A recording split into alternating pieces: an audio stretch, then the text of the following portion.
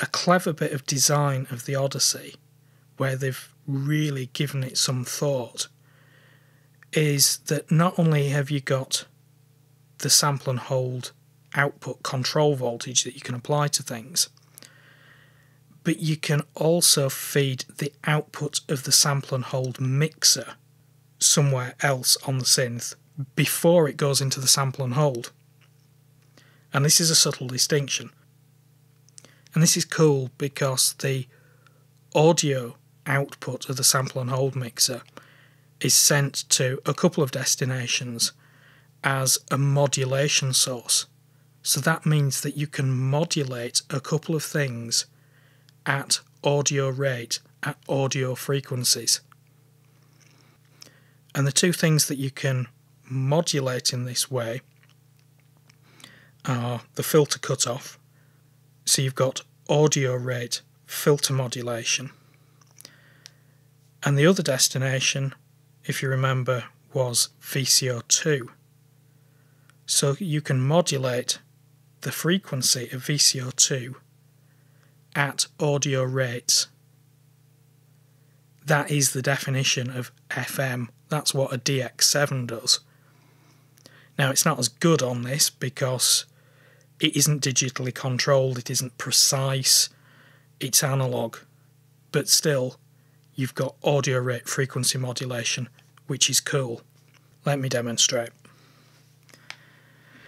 So we'll get rid of the modulation of VCO1, pull down that very stiff slider in the sample and hold mixer, and what we need to be listening to is VCO2, not VCO1.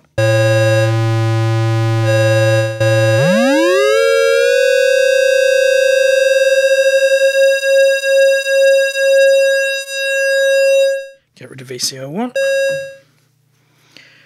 So, if we bring up this slider, LFO control because the switch is in the upper position, move it to sample and hold mixer. That's without.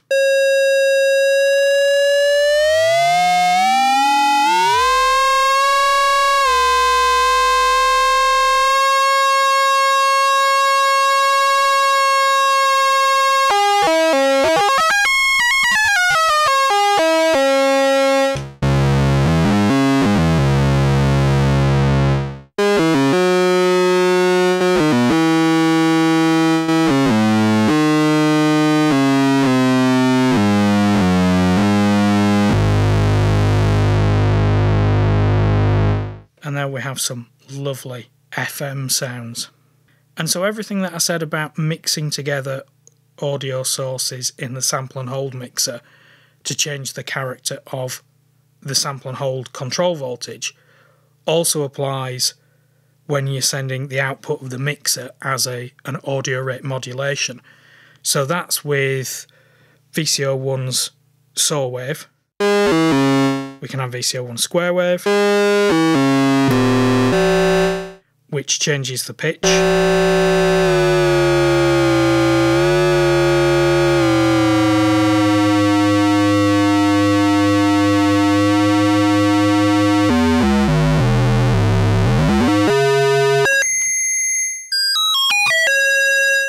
And this is where the analog nature gets a bit in the way, that is sounding really quite nasty, because it needs retuning.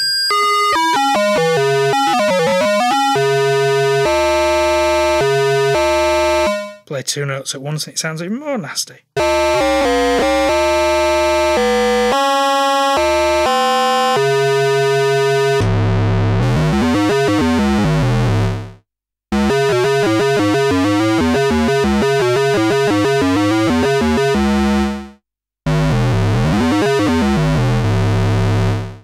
And of course I'm not changing anything about VCO2, so I mean it's currently on square wave, you could have it on sawtooth, you could have pulse width modulation on square wave. Everything that we've discussed so far you can do with VCO1, but you've also got all the control in the sample and hold mixer whilst you're doing that as well. As I say, we're currently just modulating VCO2 with VCO1. We could modulate it with a noise generator, which is not going to sound nice.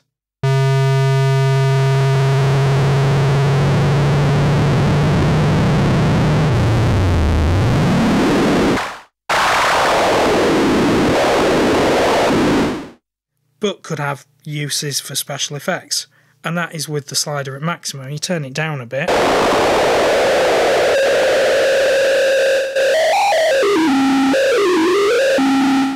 and you get a bit more sort of tonal character to it. But yeah, that can give you sort of quite gritty sounds that could find uses in, I don't know, whatever you want.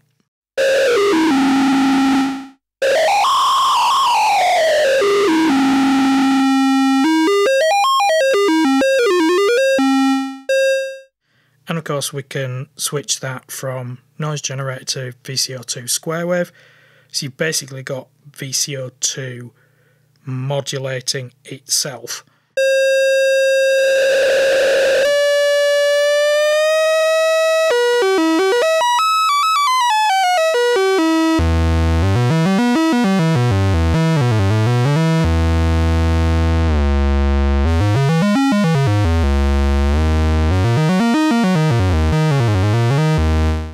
Which doesn't really seem to do as much to the timbre. It's not as timbrally interesting.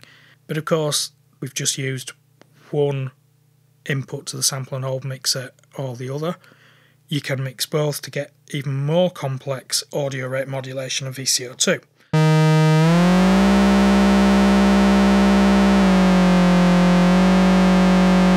And of course, I've not touched the frequency of VCO1. You can play with that as well.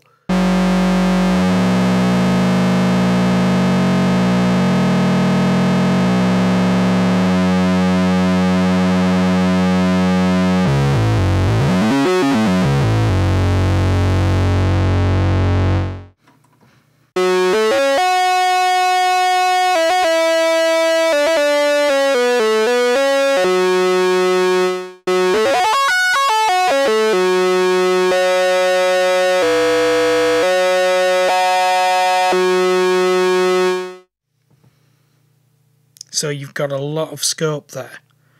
And then you could do interesting stuff like modulate the frequency of VCO2.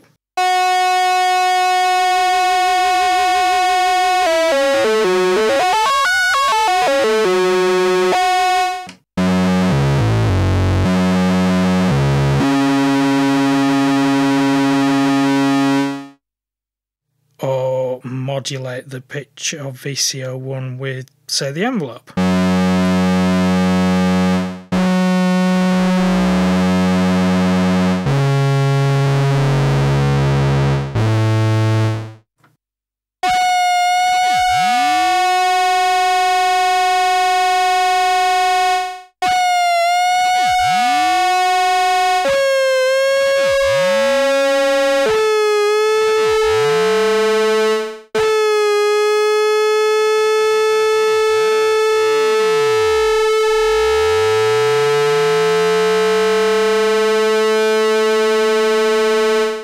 That's so cool.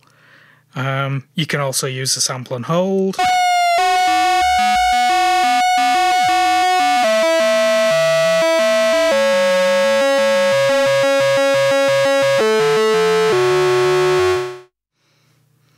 And all this time I've only had the level of VCO2 up in the audio mixer, so we're not hearing VCO1, we're hearing the effect of it modulating VCO2, but we're not hearing the oscillator itself.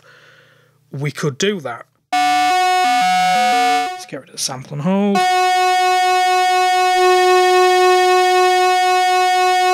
So you can bring that into the mix, so you've got VCO2 modulated by VCO1 playing alongside the sound of VCO1.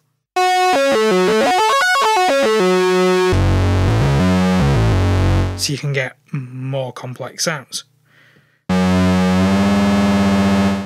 Adjusting the pulse width is obviously going to have a timbral effect on the FM of VCO2. So retune.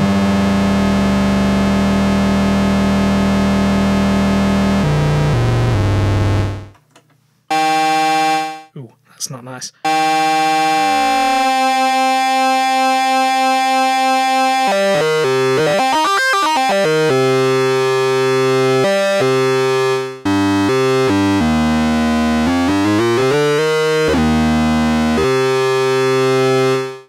So you've got plenty of scope there for creating lots of weird and wonderful and gnarly sounds. And this is before we get on to envelope control, filter and all that.